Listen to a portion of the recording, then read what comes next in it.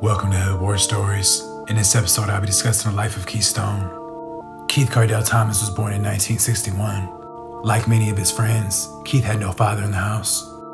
He lived in a 2-bedroom bungalow-style home on Cimarron Street. His mother was a UCLA graduate and public health nurse for the county, but she struggled to raise 2 sons on her own. Although she did manage to provide the basics of a middle-class life, Keith used to collect pigeons and play Little League baseball. When he was 13, Keith's mother took him and a cousin to a West Los Angeles bank. It was there where a teller suspected that the 2 teenagers were robbers, not because of their behavior, but because of their physical appearance. More than a dozen police officers showed up and pointed their guns at Keith and his cousin, who were the only black youths at the bank. "I didn't do nothing," Keith cried as his mother pleaded for the officers to hold their fire. The misunderstanding was cleared up, but the incident remained a confusing trauma in his life. As a teenager at Crenshaw High, Keith stood behind his fists and never shied from a challenge, even when the taunts came from older or bigger kids. Later on, when he became an OG, he would routinely invite 50 friends to his place, send out for $500 worth of barbecue ribs, and crack open a few bottles of Hennessy. There were also times where he had to take care of business. Keith could be ferocious and merciless, but Keith operated by a code. You didn't shoot little children or somebody's mother, let alone fire in a cemetery, hospital, or church.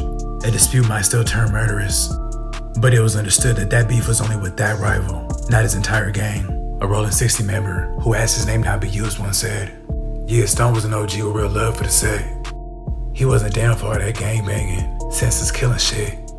Now, I ain't gonna say he ain't never did no shooting, but it wasn't like these kids now, who shoot 9 or 10 times, then open their eyes to see who they hit." When Stone was coming up, it was easier to live by such rules, in part because not everyone had a gun at that time. If they did, it was most likely to be a .22, not some imported military-style rifle that could fire 16 rounds without reloading. Drive-bys were also kept in check because few could afford a car. Keith was convicted in 1988 of a burglary and being accessory to a robbery. His gang was synonymous with neighborhood, and you protected the neighborhood by not turning every dispute into a war. Keith would even party with rivals, walking 60th Street down to Century Boulevard. In the 80s, California replaced Florida as the chief port for the Colombian cocaine cartels. Weapons were circulating widely. Easy money was close behind.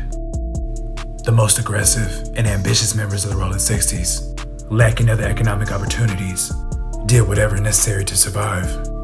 The ones with entrepreneurial abilities, who maybe because of lack of resources or positive family structure, didn't go to college, but took to the streets.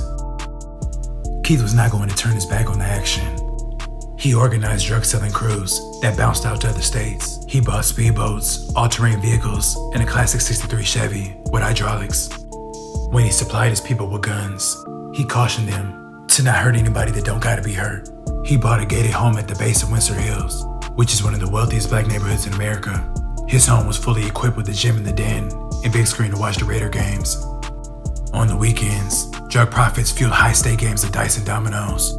When dope hit the scene, he grabbed it, sold it, and rose to prominence. But Keith did not approve of his friends using cocaine, and he did not deal in his own community.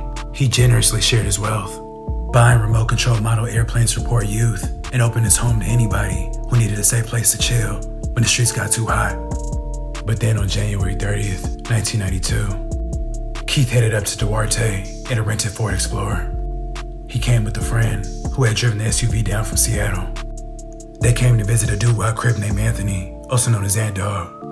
Keith, who was 30, had trusted the younger Anthony, who was a regular guest at his home in Windsor Hills. They had been in the consignment business for years. Keith fronted the weed, then returning to collect a cut out of the profits. However, when Keith pulled up outside of Anthony's house this time, he was ambushed. Having blown Keith's money, Anthony had decided to jack his supplier. Keith and his friend Danny were ordered face down at gunpoint, then handcuffed and blindfolded. The Ford Explorer was ransacked. "You ain't gotta do us like this, cuz," Keith said. But the doo-wop Crips had no exit strategy. They had gone too far to let Keith go.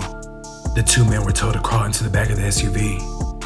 They were covered with a shower curtain and tablecloth, then driven several miles north into the thick of an avocado grove. Keith was shot once in the head, and so was Danny. The doo-wops took off in another car, leaving the victims to. When word of Keith's murder began to spread, Even rival hoods were shocked.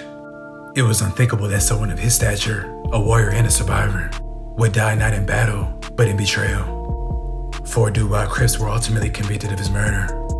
Keystone was different from the new generation of gangbangers, who are often blinded by the lure of fast cash and gold chains. He clung to an old-fashioned code of honor, cautioning that greed within his ranks was undermining the spirit of unity and devotion. I'd like to thank you guys for watching. Please like, comment, and subscribe.